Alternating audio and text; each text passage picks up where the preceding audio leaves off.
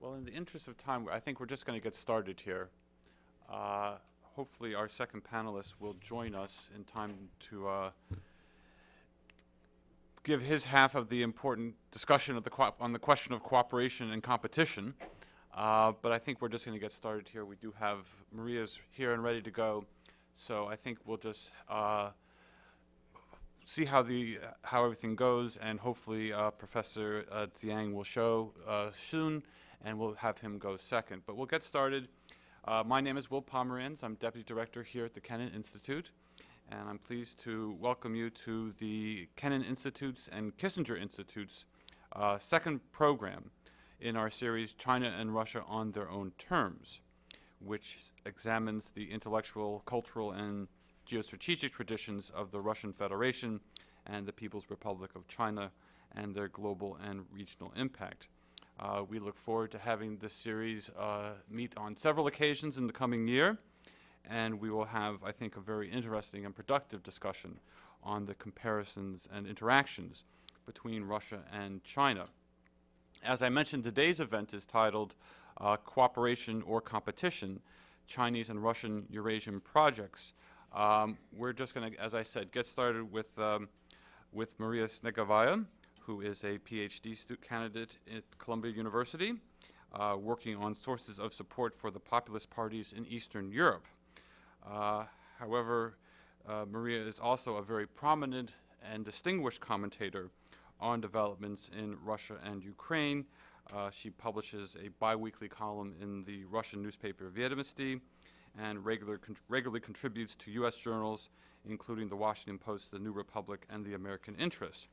And in that sense, she's putting all graduate students, past and present, to shame for somehow not being able to have a major commentary job while trying to finish a PhD, which is a very unique combination to have. So we'll get started. Maria, the floor is yours. Ladies and gentlemen, thank you very much for your interest in this topic. So actually, I was going to be the second speaker, so I was going to be a little bit critical about the whole optimism between Russia and China collaboration. Although, it's a little bit unusual that I'm going to start with a more critical perspective, and then hopefully the next speaker will leave you all with hopes and lots of happy prospects. So I was going to present the what is more or less kind of united perspective of the liberal experts in Russia on what is going on with China right now. First of all, when we're talking about Russian-China collaboration, we're talking about a whole bunch of projects, right? So this BRICS in a project that actually aims to unite the emerging markets, and that kind of consistently tries to die, but then kind of revives and then tries to die again. Another very ambitious project and actually quite promising that has been recently launched in Russia is the prospect of development of the further eastern area of Russia, which is traditionally underdeveloped. So right now, the Russian government has launched this idea of the new special economic zone for those regions, which will supposedly be have very low taxes and very convenient. Environment to work there, especially in the Russian case. That means diminishing the corruption and bureaucracy associated with getting certain permissions, etc., etc. And that project directly welcomes China. At least at the moment, the current document package looks quite promising. And let's hope if it works out. But we do remember, though, that in the past, similar projects that tried to create those special economic zones in Russia, the most famous probably being Skolkovo project, didn't really succeed either, because they contradict to the political realities of Russia that are based on unfortunate briberies and corruption and redistribution of the profits to the bureaucrats. However, that is promising. Now we also have, among multiple other infrastructural projects with China, in May, the Russian and Chinese leadership has announced the launch of the new project, One Belt, One Road initiative, which would unite these so-called Silk Way project in China with Russia's, or more specifically Eurasian economic space, the project that has been advocated by Russia. So the question is, how promising is that, right? Since the announcement in May, in August, the delegations, Chinese and Russian delegations met and decided to proceed with the roadmap.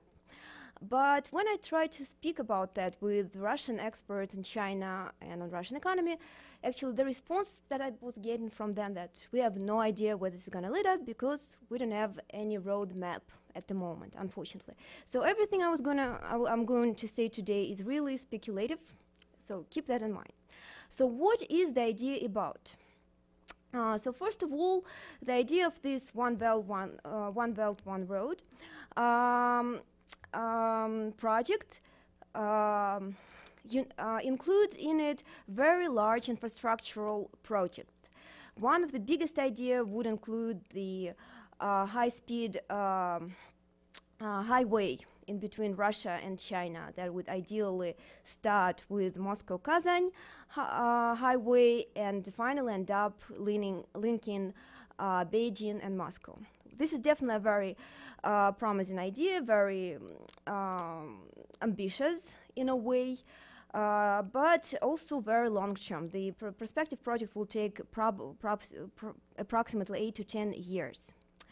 China has also launched a special foundation with capital approximating $40 trillion, which would invest in that infrastructure. Here, actually, the question is, the overall cost of this ambitious infrastructural project at the moment is estimated at the level of $240 trillion, right? And the foundation only has $40 trillion, which is quite a substantive amount of money, but still not substantive enough to actually implement those works. So this is one major part of this development is the infrastructural project. The second one, eliminating the trade barriers, improving the customs services relations between China and Russia. And the third project would include a creation of system of protection of the investment. Chinese and Russian investors who currently collaborate, they complain a lot about the lack of basically established relationships with relationship between these customs services. Problem is that because of this ambitiousness of the project, right, and given the past track record of similar projects, it's very unlikely that it's going to be as successful as it is promised, right? In general, the idea is that Russia will become like one important partner in Chinese current task to create a trade road from China that will go from China through Central Asia and to Europe, right? One obvious problem with that if you look to the actual idea, the way China views it, if you look at the pictures of the project, all of the main roads, at the moment at least, go through the Central Asia. They don't even touch Russia. So it is very unclear whether it will be possible to integrate those two projects together. But the major issue which I was going to talk today about lies actually within the economic relations between China and Russia, and as we know, as of now, they have not been that successful lately. So when last year Russia decided to expand its geopolitical ambitions and entered Ukraine, probably you'll remember that it also announced that it was turning away from Europe, from the West, and trying to actually reestablish the relationship with China, right? So as of now, more than over a year after that announcement, we already have certain kind of results that will allow us to estimate how efficient the development was. So first of all, Russia is by far not the main and not the most important trade partner for China. The commodity turnover with Russia constitutes about $95 trillion. And that means that Russia is about 90th partner in the list of major Chinese trade partners. The main one is, of course, the United States. And for Russia, that means that whatever it takes, but China is not ever going to support Russia's geopolitical ambitions, because that would threaten or put in danger its relations with its main trade partner, the United States. And we kind of saw it already this in the last year. What has happened is that once the Russian markets, because of the Western sanctions, were essentially cut off the West of funding, the Russian investors and the Russian governments immediately went to Hong Kong and to China asking for credits, right? And they thought that they'll get a lot of those credits from their Asian partners. This is unfortunately not at all what has happened. In Hong Kong, for example, even now, the bankers, the investors, are reluctant to give credits to the to people with Russian passports. In China as well, the private banks refuse to give credits to Russia's companies that are under the Western sanctions. That is, again, because of that same reason as I emphasized above. The United States and the West in general are the main trade partners for with China, and China is not risking its partnership with the West because of Russia. That definitely going to definitely the partner is going to continue in the future in the relationships in the relations of our two countries. So sanctions definitely didn't help Russia, and they didn't really bring as much change as the Russian government at least has expected. A lot of the announcements that the Chinese authorities make do not really lead to any result. Second problem is the economic situation in China as well. We know that there was certain kind of turmoil recently on the Chinese financial markets. And that means that the Chinese demand for oil and for other natural resources will keep falling. For Russia, that means that the commodity turnover with China will also keep falling. That's not also looking that promising. Finally, there's also crisis in Russia because of the different combination of the factors, sanctions included, but mostly because of the internal domestic problems within Russia's economy. Because of Russia's crisis, in the first half a year in 2015, the import from China has fallen by 36% already. So that really doesn't look like a very promising cooperation with, at least for the moment. And of course, the very fact that the oil prices keep falling, they have fallen by, actually they shrink twice in the last year, as you know. That also means that the Russia's export to China fell dramatically in this year. That in turn put under threat the most ambitious projects that Russia was planning to conclude with China, which is this big infrastructural project of gas supplies, Sila Sibiri, the Strength of Siberia, I guess it's called.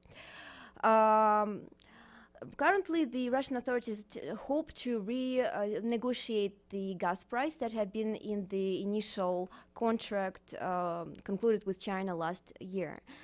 China, at the same time, is reluctant to renegotiate that price because it is not very profitable for it.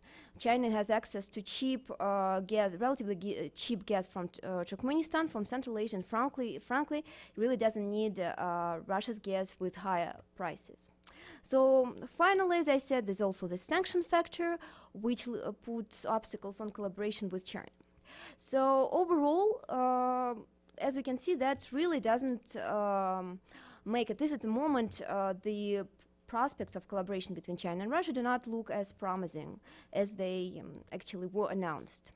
From this perspective, and given all this actually very dramatically shrinking economic cooperation, we see that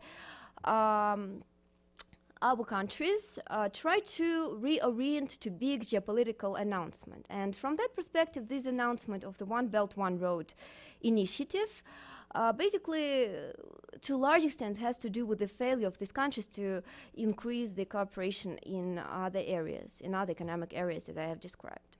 Problem is, of course, whether these announcements remain announcements. It is also true that in the last decade we have seen multiple big projects announced, and even at the very beginning of the realization.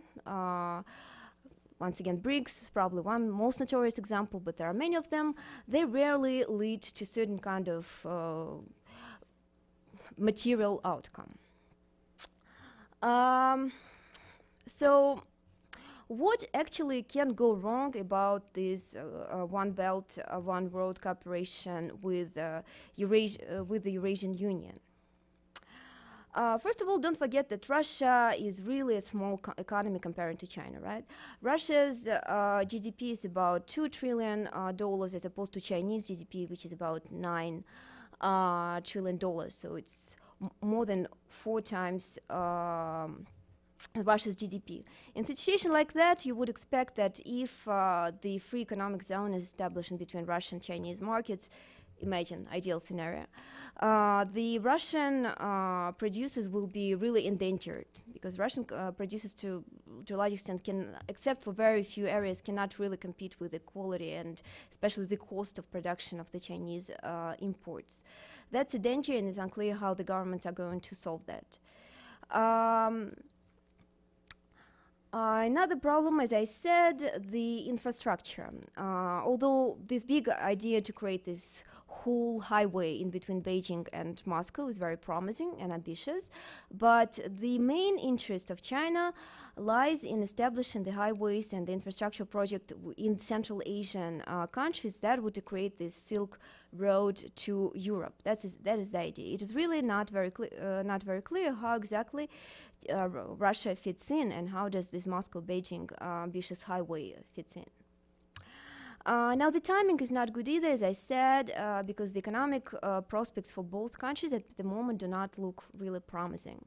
If the project was announced like maybe, I don't know, 5 years ago, would definitely maybe look at it differently. Right now, so many ambitions with so little resources do not really look very persuasive.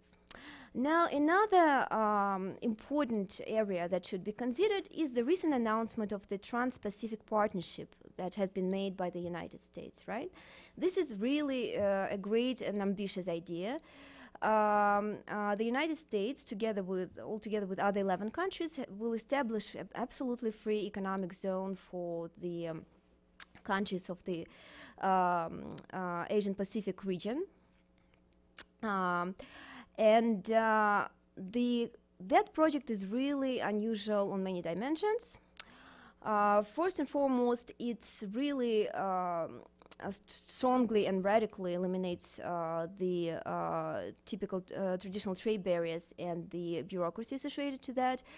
It also puts obstacles to local governments trying to essentially copy the technologies used by the foreign companies, or trying to impose certain limits on the information control, on the internet control. So essentially, it's more than just a business project. It's the whole big kind of political economic idea that will really attempt to create an free economic space in the Trans-Pacific region.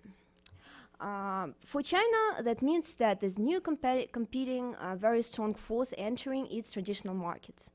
For China, it is a real challenge and a competition. And although the region per se is not really has nothing to do with Russia, that also represents a huge challenge to Russia and its idea of the Eurasian association with China. Why? That's because China will supposedly be forced to compete with this Trans-Pacific Partnership by also opening up its existing limitations, existing trade barriers, and to opening up to more transparency. It is very likely that China will start to adapting slowly to the new rules imposed by this more pro-Western type of the partnership. And that means that Russia, with its kind of corrupted schemes, its relatively high trade barriers, etc., will just be not able to compete. And this is definitely another challenge that will probably see Russia and China trying to basically approach in the near future. Finally, let us also say a couple of words about the Eurasian Economic Union per se, right? How does it fit in with China? Are there really areas for cooperation? So the Eurasian Economic Union, as you know, is a project mainly advocated by Russia for the last decade, which attempts to unite the former Soviet republics into more or less unified economic space. The project, however, has been developing quite slowly with relative success, and its economic benefits were not that clear from the start. So the Russian economists estimate the potential benefits of the Russian economy from the Eurasian Economic Union from 0.1 to 0.3% GDP, which is great if it was possible, not that much, but still good if it was possible to achieve that. However, in the last 4 years, instead of actually increasing trade commodity turnover between the countries in the Eurasian Economic Union, we instead saw the commodity turnover declining. The countries such as Kazakhstan and even Belarus actually tend to increase their turnover with other countries outside of the EU more actively than with the countries within the EU itself.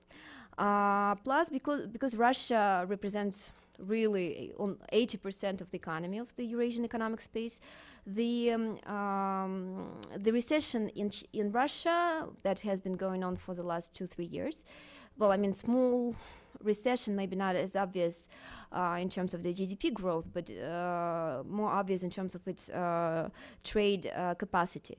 That recession has affected the development of the Eurasian economic space quite dramatically. So from 2011 to 2012, so in 2011, the commodity turnover in the Eurasian economic what actually at the moment was called still Custom Union, was $63 trillion. In 2012, it grew a little bit and constituted $68 trillion. By 2013, it's already started declining by $64 trillion. I don't have data for 2014, but I do know that Kazakhstan's turnover with Russia and Belarus in 2014 has decreased by 20%. And Kazakhstan turnover with the Eurasian economic space in 2015, in the first half of this year, has already also decreased by 20%. So the Eurasian economic space is not really doing well. And there's a reason for it, actually. Because, as we know, the Eurasian economic space is not an economic project. It's primarily is a geopolitical project created by Russia in order to basically show that it is not alone in its geopolitical position in the world. It's an attempt to reunite the former Soviet countries and, so to say, to re-establish its economic and political influence in this space. That is one major reason why Russia was so upset about Ukraine's decision not to join the EU in 2013. That led, as we know, to very unfortunate developments between our two countries. So from this perspective, the EU is not really an economic space that efficient of an economic space to begin with, and it is not doing really well. Among other problems within this EU space, you can also emphasize low competitiveness of the products. The countries tend to be actually within the EU countries tend to be more attracted by the markets with lower costs. And that also means that they actually reorient themselves, at least part of these countries reorient them to China. Here, of course, I'm talking first and foremost about Kazakhstan, whose commodity turnover with China has been growing faster than its trade turnover with the rest of the EU countries in the past. right? So given the low economic prospects of the EU project and the high competition, high challenge that the Chinese economy represents to it, it is really not very clear how exactly the integration is meant to proceed, because it is clear that given this imbalance in the trade potential of the countries, China is going to definitely win and basically just destroy the local producers in these economies. So also given the low competitiveness of the EU markets, the custom union, the EU space that was initially kind of designed to model the Eurozone, the European Union, actually, so that's free, the area of free trade with no customs, with low taxes, etc., switched to the model which switched to the opposite model, which is very protectionist. So in the last year, for example, the EU was more concerned with protecting its markets from the outside products than with developing its competitiveness. This has also to do with the fact that Russia, because of its Ukrainian actions, got under Western sanctions, and it had to protect its markets from. It had to introduce these anti-Western sanctions that prohibited this trade, the import of certain Western goods. Right? For EU, it represented a particular challenge because the other countries wouldn't agree with that, with basically getting rid of certain Western products because Russia was not in a good relationship with the European Union. So that resulted in major conflicts within EU when Belarus was insisting that it could import certain markets from European Union and could basically send them to Kazakhstan through Russia's territory. Russia is saying that Belarus could not do that, and actually already the conflicts began. Because Belarus, and especially President Lukashenko, is so dependent on Putin, Russia has been able to resolve this problem at the moment, but it is very unlikely that in the future the solution will be as obvious. So as you can see, the very nature of the EU kind of puts the whole idea of negotiating with China and with participating in this free economic space with China very unlikely. Because first of all, the local markets of these really not very competitive countries will be destroyed. And most likely the countries will not agree with that to begin with. And we kind of already saw it on this example of these conflicts within the EU in the last period of time. So just to conclude, given all these factors, it's not very clear to me whether the success of the China-EU integration is going to be imminent in the near future. Let's put it mildly. It is though we'll definitely hear more speculation about that, because once again, the one major motivation behind creating such big project is geopolitical ambitions and try and overcompensate absence of actions with a lot of words and a lot of beautiful narratives. So that's about all I have to say about this topic. Thank you so much, Maria. Unfortunately, our other speaker has not arrived yet, so it's going to be, instead of a comparative study, a perspective from Russia. And I think we'll have to delve into the Chinese perspective during Q&A here. But it was very interesting to hear about the protectionist tendencies within the EU, because I think that's one of the underestimated factors in the creation of the Eurasian Economic Union. And it's been very interesting that in order for Kazakhstan and for Kyrgyzstan now to join the EU, they had to raise their tariff rates vis-a-vis China.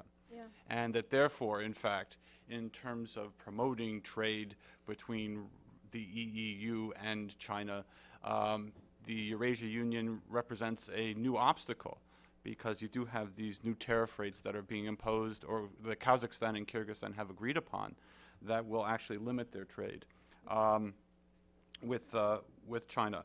I guess, and that leads me to the question about the dynamics of this relationship as it evolves. Again, we're going to focus obviously now on the Russia side. But really, when you take into consideration all your arguments about where Russia stands currently vis-a-vis China, is Russia simply doomed to be the junior partner? And from a political standpoint, can Russia really be anyone's junior partner in such a relationship? Yeah, it's an excellent question.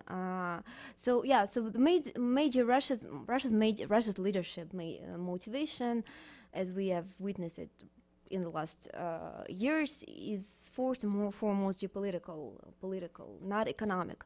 And the reason behind is actually Russia's current leadership inability to reform the economy. And I think that's really important factor that I didn't have a chance to underline in my discussion, is that Russia's political system is based on redistribution from business, from the lower levels of the society to the ruling authorities, to the ruling bureaucracy.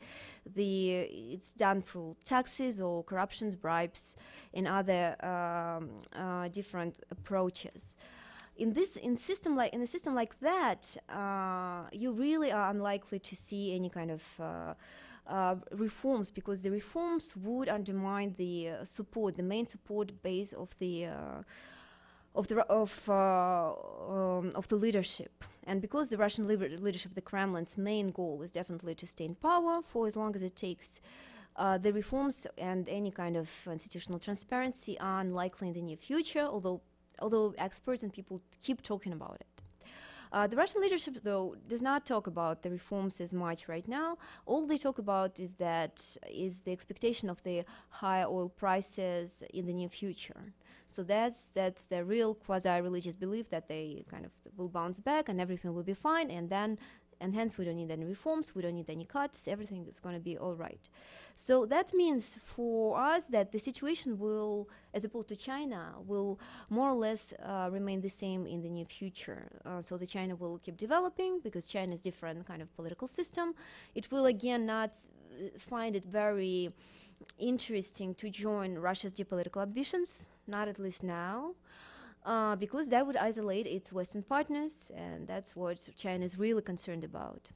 And of course, as I said, there's also the Trans-Pacific Partnership that's likely to, again, represent another challenge to China and basically push it into more institutional reforms and more transparency, so pushing into more Western style of business, and hence again by expanding this difference with Russia.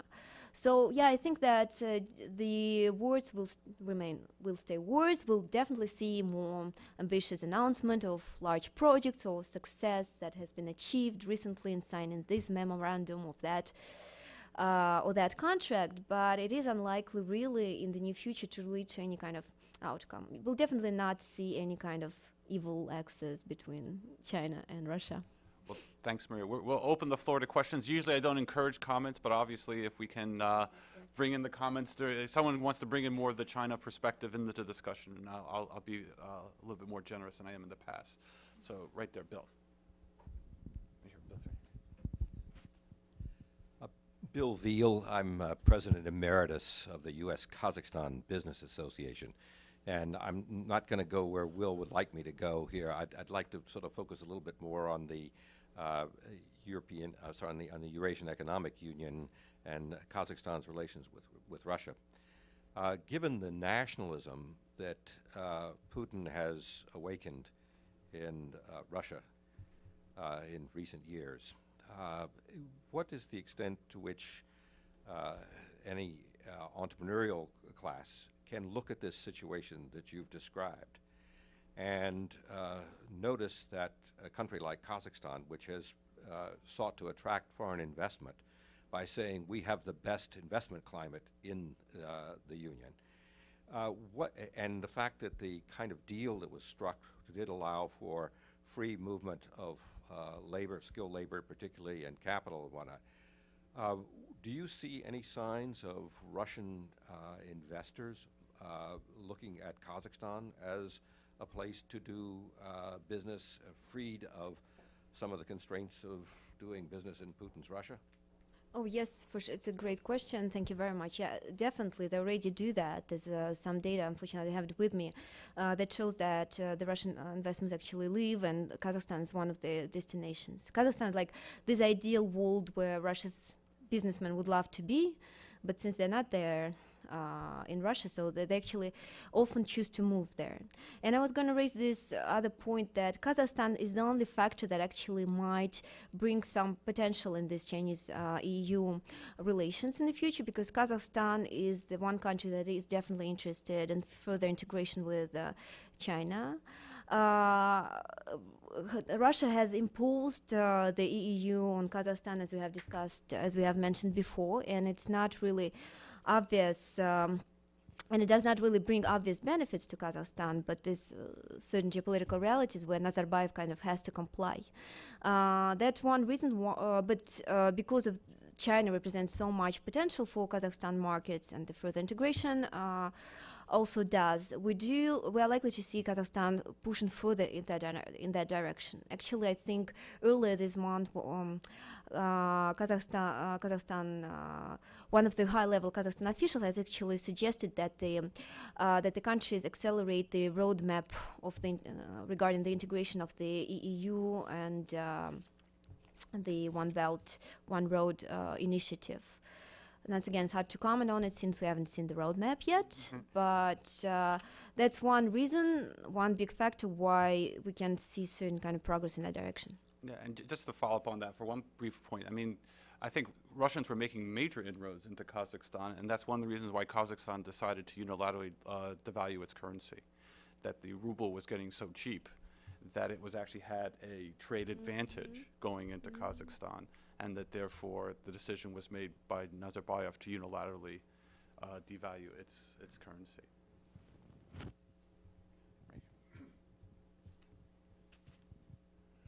My name's Thomas Grindley.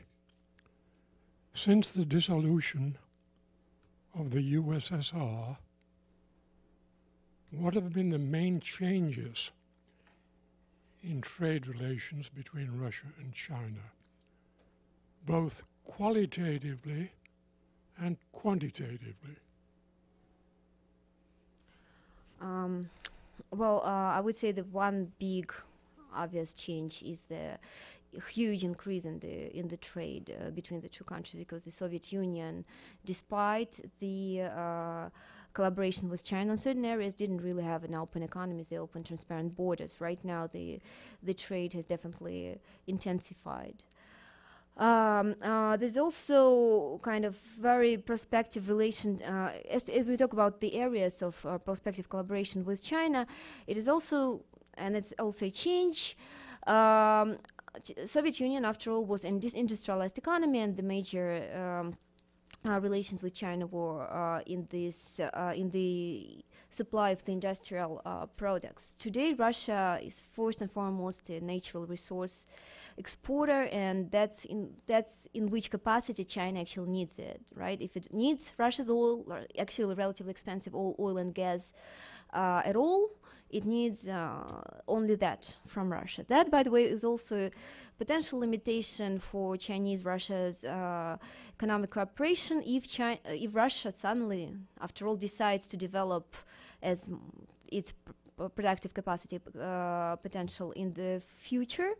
That will definitely make Russia compete with China on many markets, and that's a problem too. So they are potential competitors, not now, when Russia mostly exports its resources, but in the future if the industry develops further. At the moment, as we talk about the industrial products that Russia exports, there's still a little bit of some opportunity in terms of timing in supply of the weapons to China, because some of the Chinese industries are still catching up in the military area. So this is where the major trade-off lies today. Right here.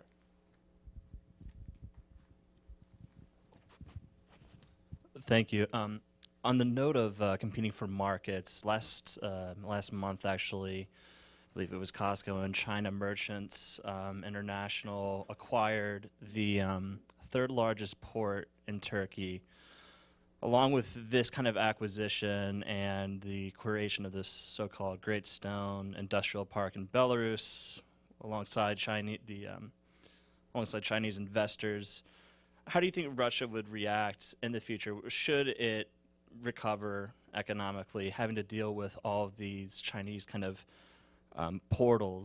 economic portals around its periphery? Well, I mean, that also depends on the political situation, not only on the economic situation, right? Because the major reason why Russia has been reoriented itself to China in the last years is its inability to sustain good relations with the West, right? And we have actually witnessed our Russia's officials kind of overcoming huge psychological barriers with regards to their cooperation with Chinese investors, right? For example, they have allowed the minority Chinese ownership of certain strategic industries in certain areas of Russia's economy, where previously it was just unthinkable. So given that, because Russia essentially lacks partners, it has to do whatever it takes to please China, right? So given that, if the current kind of strained relations with the West continue in the near future, we are not likely to see Russia reacting that harshly against China, which I think is a mistake. If you ask me, I think it's a mistake because it's, again, kind of China is more of a competitor in the future for Russia, given their relative economic potential. But because geopolitics kind of rules Russia's economic decision-making at the moment, that's the outcome we have to deal with. Well, we've been joined by Professor Zhang, who is director of the Center of One Belt and One Road Studies. We're going to give him the floor now for about 10 minutes.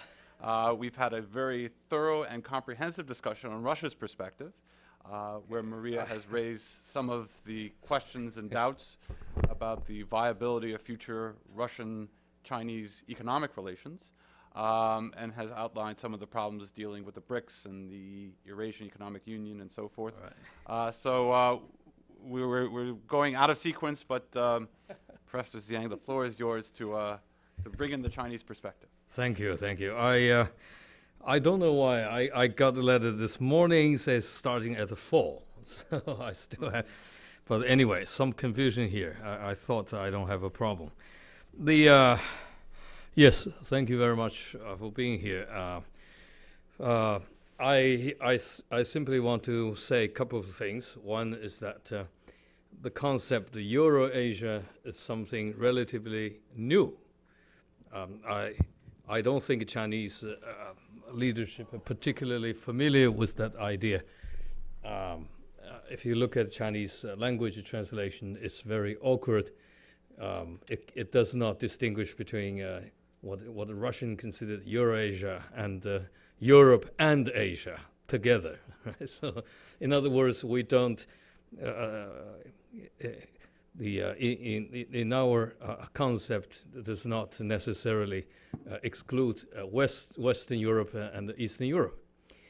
But since the People's Republic was founded, of course, as we all know, that this is mostly one single country, the Soviet Union, and the Chinese-Russian relationship has never been really smooth. I used to say that the China-Russian relationship today is the best, but I want to add since Catherine the Great, meaning that they never really like each other throughout centuries. There is not a single moment you can really call it a honeymoon period, not even including the period of the only alliance Chinese had with Russia in the 50s. The relationship is always in tension, and Eurasia is not a concept that Chinese use to formulate its policy either towards Russia or towards Europe. So it is rather it's a fictional concept. Okay. Until I think the turning point probably is 2003, 2004. Now, at that point, I think what's interesting is for the Chinese to see that there is a chance that the Eurasian mainland had a chance to come together because for the first time there seemed to be no major geopolitical conflict among major powers, especially from a Chinese point of view.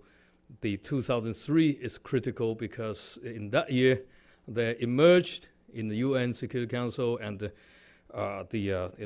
debate over Iraq. What is emerging during that event is a quasi-diplomatic entente against the Anglo-American the war efforts over Iraq. Now, this is the moment I think, from my perspective, fundamentally changed Chinese perspective. That's to say two things. One is West really is a two, not one West. You have a more jingoistic West, then you have a more Pacific West. And it's possible they don't agree with each other. And the UN debate, of course, played a very important role for China to reassess its policy towards Europe and towards Asia, the Euro-Asia and the Russia as well. So what emerged from that event is that Chinese leadership decided to designate the year of 2004 as a year of EU. Well, in the past, the Chinese do not really take EU too seriously. I'm not saying China has never had good relations with EU countries, but Brussels, meaning the multilateral institutions, is not in the cards for Chinese for many, many decades. We know during the Cold War, this is what Chinese reputation is known as a G1 country, meaning basically do whatever we want to do. They tried one alliance with Russia, which has failed, as we know, in the 60s. So it is very much self-sufficient, independent, autonomous kind of foreign policy. Multilateralism is not something usually in the cards. They deal with Europe integration process, but they're usually dealing with capitals of those powers, rather than dealing with a multilateral institution like the European Union. But that single event, in my view, changed the perspective. China began what I would call, at the time, I wrote a long piece that China may have started a Euro-Asian experiment.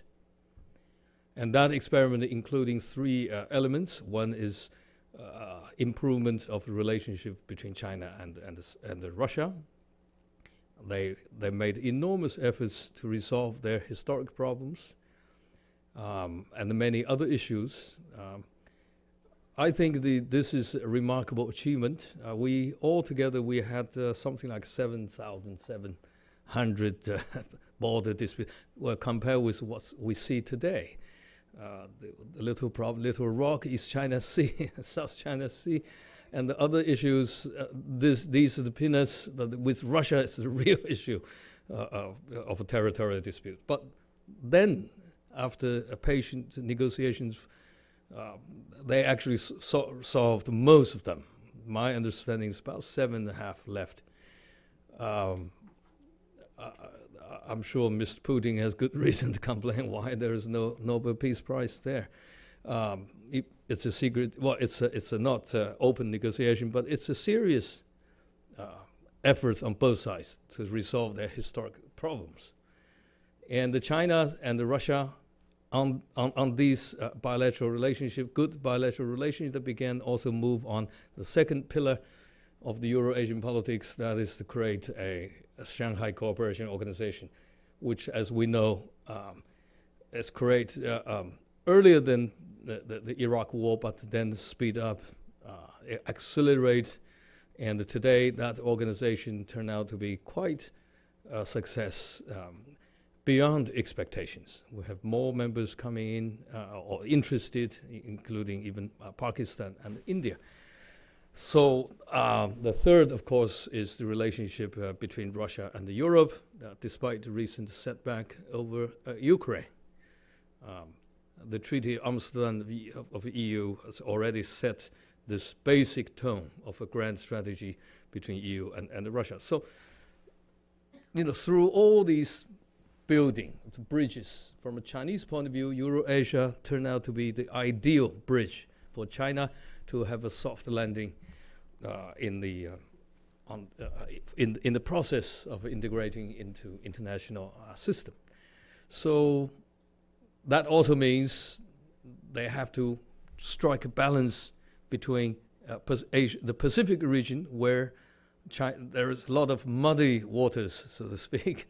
Then they began to pursue a continental strategy since then to balance what is overly rely upon the relationship between Washington and Beijing. Because the Chinese diplomatic cliche is the only thing we need to do for a long time, Washington. The only problem between China and the United States is Taiwan, and Taiwan. If we solve these problems, no problem. The other issue is not important. But as we can see, these issues have not been solved, and on the other hand, China's Eurasian strategy began to flourish. Okay. So this is, I think, this is not a direct response to American recent pivot, as many Western scholars or American scholars try to argue about the One Belt, One Road project, or sometimes dubbed as a New Silk Road project. It's not an immediate response to that, because that's a much later story. It is based on the original Eurasian strategy, the grand strategy as a whole. Now, let me just try to emphasize the other point about China and Russia here. Why the relationship is so good recently? I think the old analysis that China and Russia could never really get along, but they are to say the best would be a marriage of convenience. They just use each other. Therefore, temporary purposes, they're going to split again. There is no chance this relationship will consolidate. That kind of analysis, I think, it's outdated. China and Russia, in my view, since the Iraq War, really began to develop a relationship that is based on common, rather solid common interests. It's not just economic issues. Economically, China and Russia roughly complementary each other. Each side provides the other side needs. But also, I think, referring to global governance, and I think China and Russia began to develop a increasingly closer outlook. The best expression, I think, is made by Putin in the recent UN meeting. That is focusing on the issue of regime change.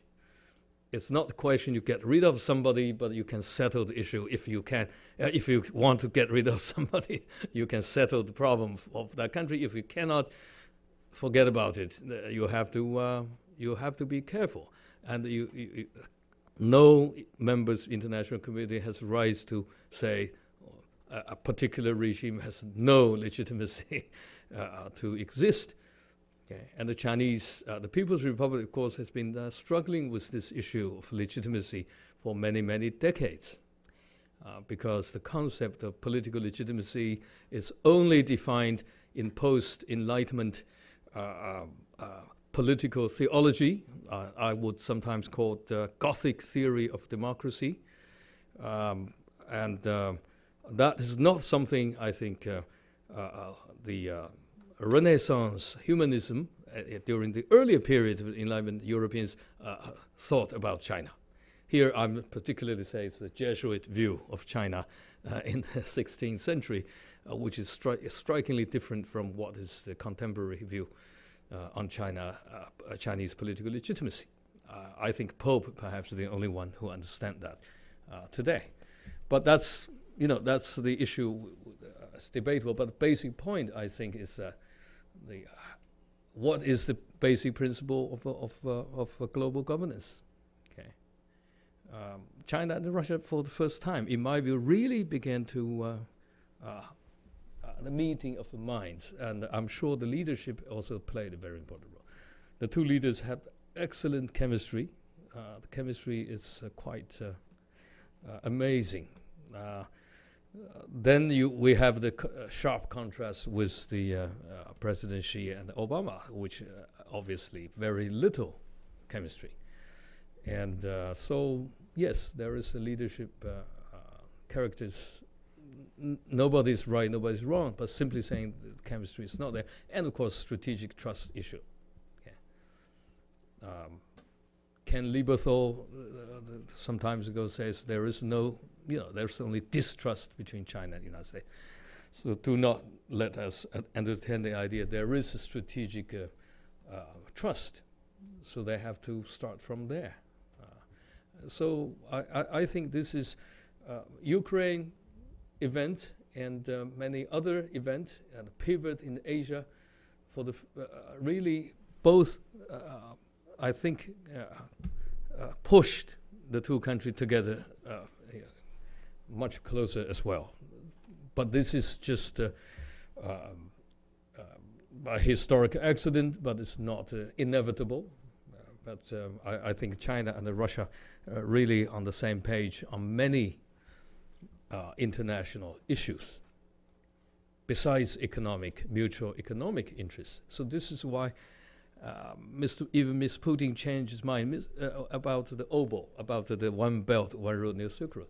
Russians don't really, at the beginning, they did not like it, I must say.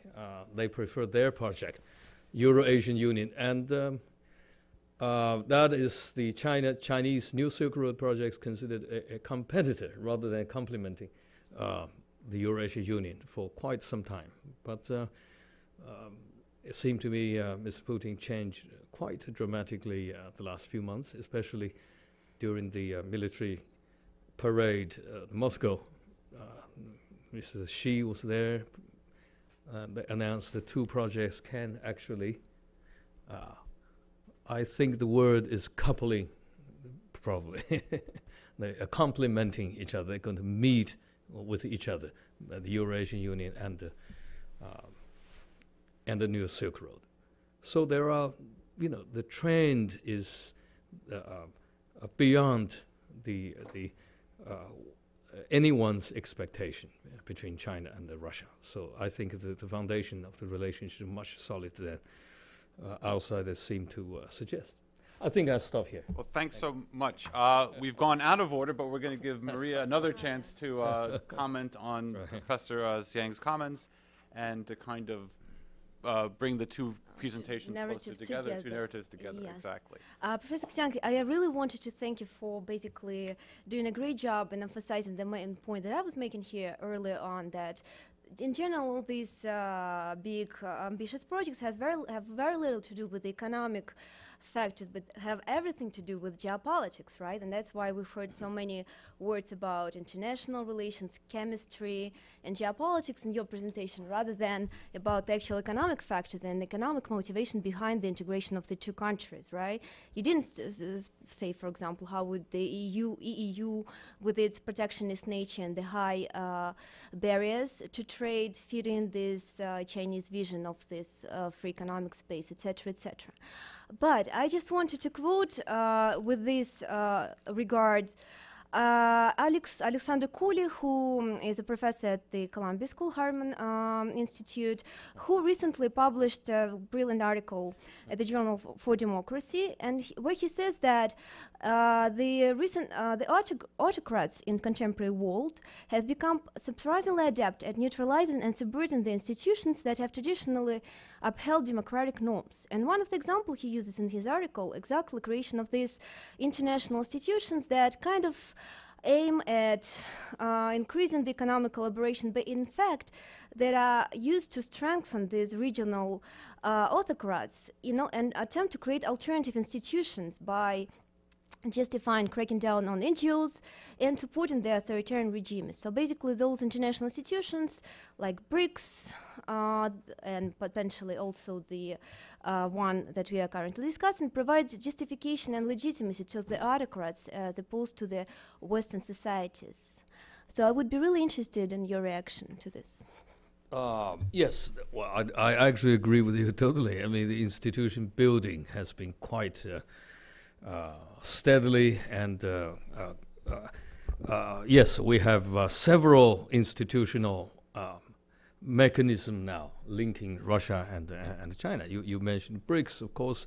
Also, we look at some important new banks concerning infrastructure. And I think what's interesting about this is China, the OBO. I mean, since I'm running a center in Shanghai, I call it OBO, One Belt, One Road. Sorry.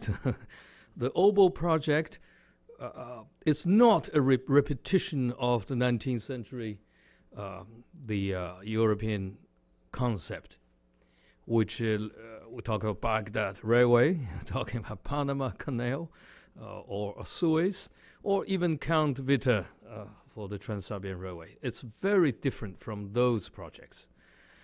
And it is the idea of infrastructure investment-led growth, try to create an economic belt or economic region to stimulate the trade relationship among about 60 countries. Now, in this the officially this new Silk Road cover the land-based, okay, and one is maritime. Therefore, Russia is critically important, a main part of that land-based project. Now, whether or not the project itself is going to be a great success, we still don't know yet. We don't have many empirical cases of success to prove this work. But the idea seemed to be quite interesting. That is to use financial leveraging, unlike Wall Street leveraging, which is different. That's mortgage, but it's for infrastructure investment. Try to attract private capital in the project for building railways or ports or basic infrastructure. This is something that the European and the West has not done since the 19th century. So it's something new. It's a leveraging of economic capacity, which is China. I would say overcapacity. China exporting overcapacity for not only for domestic purposes, but also try to create an economic relationship. So but in both cases, I think these institutions, banking, economic institutions, as well as political institutions, are critically important here. Yeah. Okay. Well, we're gonna open the floor for some more questions here then, and let's take these two questions together.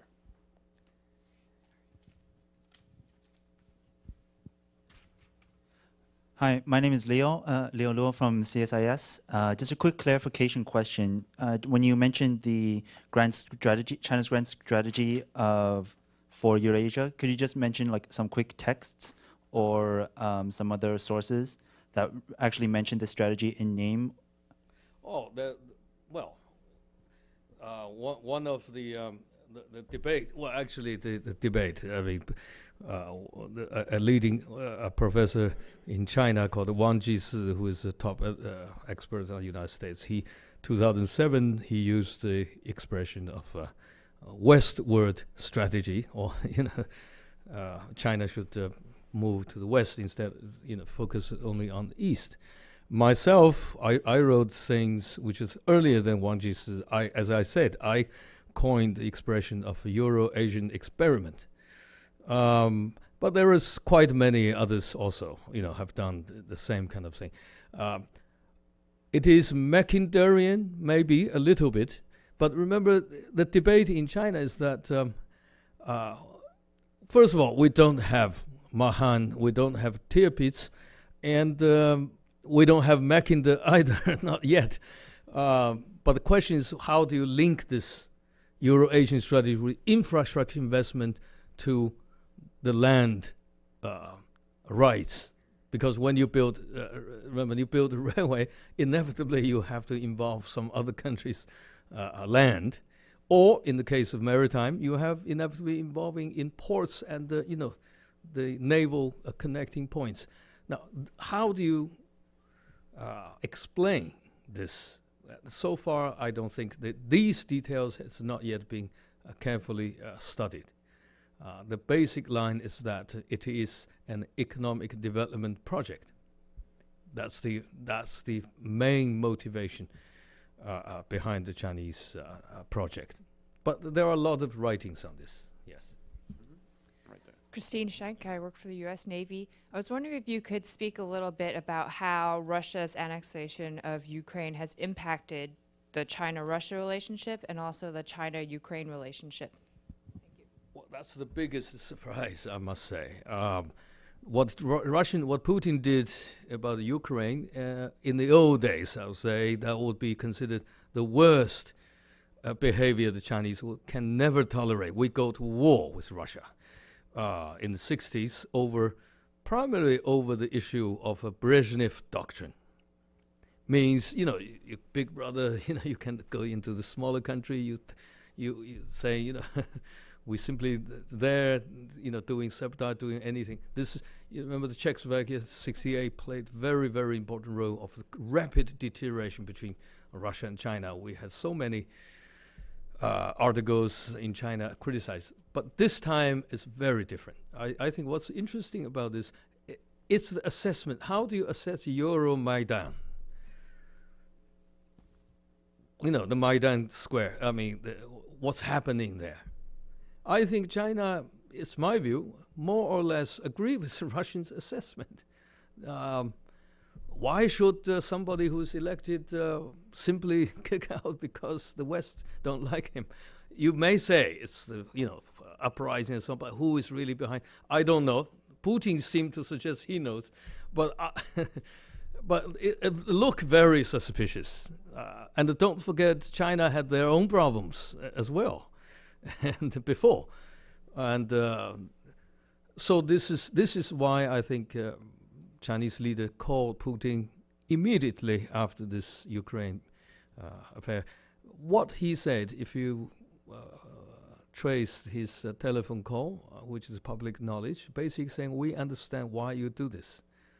Now, in Chinese way of talking, that's a very strong support. It's not just it's beyond the typical Chinese behavior over these controversial issues at the UN. Chinese usually hide behind the polar bear. Let Russians take the lead. We simply say, well, okay, they abstain, we abstain, but Russians take the lead. But in the Ukraine case, because it does touch upon the issue of political legitimacy and Western, what is considered Western double standard about what is legitimacy vis-a-vis Yanukovych. So this is how my reading of the relationship. Yeah. Well, I'm going to bring the conversation. We're already a little over time here, so I'm going to bring it to a close. But I'm going to My fault. pose no fault here at all.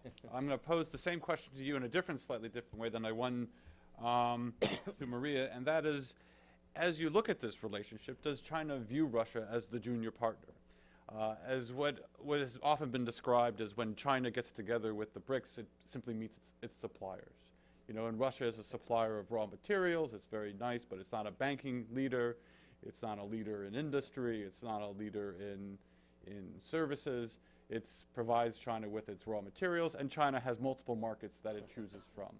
So to what extent in this relationship that you're describing is China really beginning to see that it's not an equal relationship, but views itself as the dominant member of this relationship? Okay. You, yes. I think in reality it certainly is not quite an equal relationship, especially my recollections. at St. Petersburg Economic Forum, which I was there. One of the Russian politicians not happy when I say China and Russian economies are compatible. I said, no, we don't like that expression.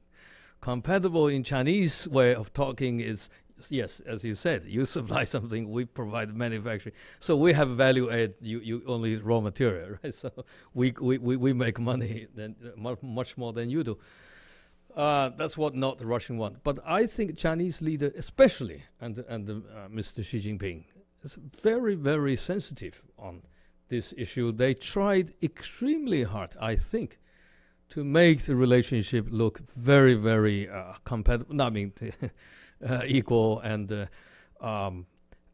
for a couple of things. One is the nostalgic, well, the emotional feeling about Russia, which is very strong for this generation, meaning my generation. Many of them learned a lot of stuff through Russia when they grew up. These are the 50s generation. The second thing I think is important, not just the emotional issue, is China, despite all the problems in Russia since the collapse of the Soviet Union, I don't think Chinese leaders ever can afford to underestimate Russia in the way Washington did. Basically, Washington said, no, it's a secondary power, medium power, regional power. China never thinks so. Not only because we are, that's a huge neighbor there. We cannot ignore at all. We never can really be comfortable to say, Russia will not pose a threat in the future at some point. So that psychology also compelled China to treat Russia, much more seriously than it is. If you want me to add one more thing here, is the history here is, I will say, Putin, the historian, actually has more echoes in China. Putin as a politician whose behavior, the joke is that a middle-aged woman's dream husband. Where is that? It's Chinese. So Chinese woman's dream husband, as I say, middle-aged. So Putin, I'm like, can you believe that? I don't believe that, but according to Poe, that's the case. So it is quite something. A lot of things goes on. I don't think Chinese take Russian lightly. That's the point. Mm-hmm. Well, I think we're going to bring our discussion to a close. Great thanks to Professor Xiang, proving better late than never. Thank you so much for coming and adding your comments. A big thanks to Maria for single-handedly leading the conversation for a good part of the conversation. And many thanks to you for your patience and for your questions. So thanks so much for coming.